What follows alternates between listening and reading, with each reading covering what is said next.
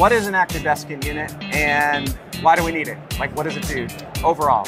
Well, so active desiccants is a unique machine that allows you to dehumidify the air. Typically, you're using it at dew points of 45 degrees or less. Anything above that is, typically mechanical refrigeration. Right. So I always as a rep of DX dehumidification product, I always look at 40 to 45 as kind of the, maybe we ought to start looking at a desiccant as either like a supplement to the DX, or if we get below 40, it's almost like, okay, we need to probably move to a desiccant product.